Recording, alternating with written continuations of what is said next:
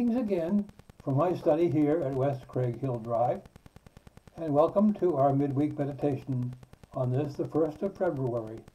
Last Sunday was January the 29th. Sunday last was also the 4th Sunday in the season of Epiphany. Lent will soon begin. Next Sunday is February the 5th.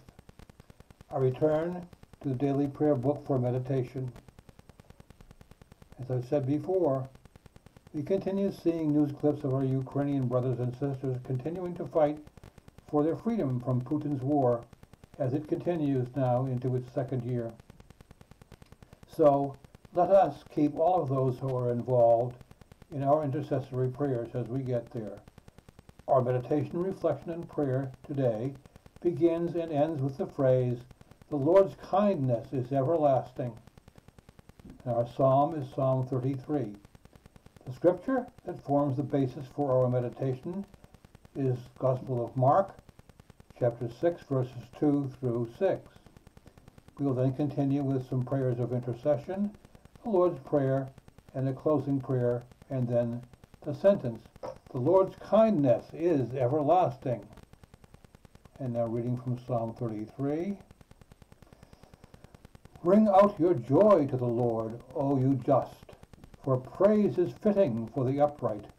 Give thanks to the Lord upon the harp. With a 10-stringed lute sing him songs. Oh, sing him a song that is new. Play skillfully with shouts of joy. For the word of the Lord is upright, and all his works to be trusted.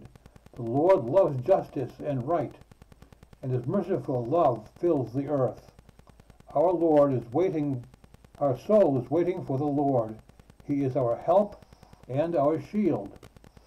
In him do our hearts find joy. We trust in his holy name. May your merciful love be upon us as we hope in you, O Lord." And now reading from the Gospel of Mark. "When the Sabbath came, he began to teach in the synagogue, and many who heard him were astonished. They said, 'Where did this man get all of this? What kind of wisdom has been given to him? What mighty deeds are wrought by his hands? Is he not the carpenter, the son of Mary?' And they took offense at him. Jesus said to them, 'A prophet is not without honor, except in his native place, and among his own kin, and in his own house.'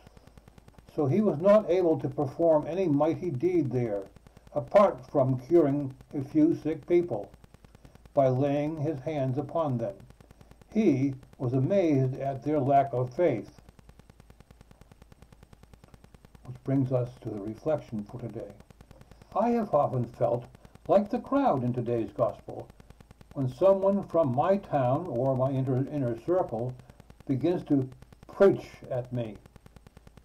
I find myself asking who they think they are, or what makes them think that they are so special. While that may be triggered by insecurity or jealousy, it is usually an unfair assessment. It is, however, important to recall that each and every one of us is gifted and called to share the good news. Like Jesus, it can be difficult to share the good news in the familiar places. We both need to be open to hear what others may be preaching, as well as to be open to being rejected for the Christ we reveal in our words and in our deeds.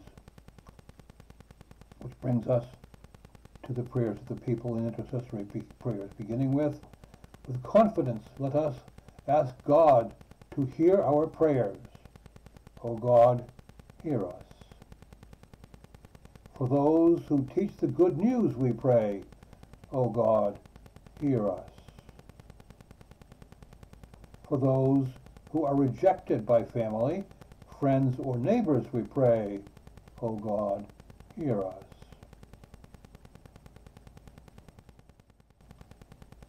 For those who are lonely, we pray, O God, hear us. for our brothers and sisters in the Ukraine as they continue fighting for their freedom, we pray. O God, hear us. For those who lack courage, we pray. O God, hear us. For the sick and the dying, we also pray. O God, hear us. Let us now offer the prayer that Jesus taught us. Our Father, who art in heaven, hallowed be thy name. Thy kingdom come, thy will be done on earth as it is in heaven.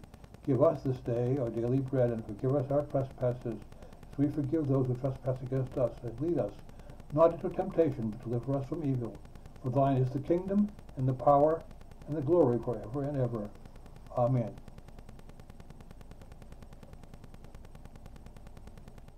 And so let us now close with these words. Lord Jesus, you performed mighty works, not only to reveal the goodness of God, but also from the love that fills your heart for your people. So open our eyes to see you in unexpected signs and deeds, and in places that we find ourselves, so that we may grow to love you more. You live and reign forever and ever. Amen. Well, and the sentence, the Lord's kindness is everlasting. That concludes this week's meditation. We return to our Bible study today on Zoom at 4 o'clock. We are going to continue. We are going to change, I think, the time for that. I'm not exactly sure. We now continue, however, studying the book of Ruth. Sunday morning worship continues at 8:15 with fellowship after the service. So join us this Sunday for worship with live music in the sanctuary at 8:15 and fellowship after the service. Worship will then continue streaming live on Facebook. And if you don't happen to be a Facebook user, that's okay, because the service will also be available on the Palmer Greece UCC YouTube channel later on Sunday afternoon. Have a wonderful day, and we'll see you again next time.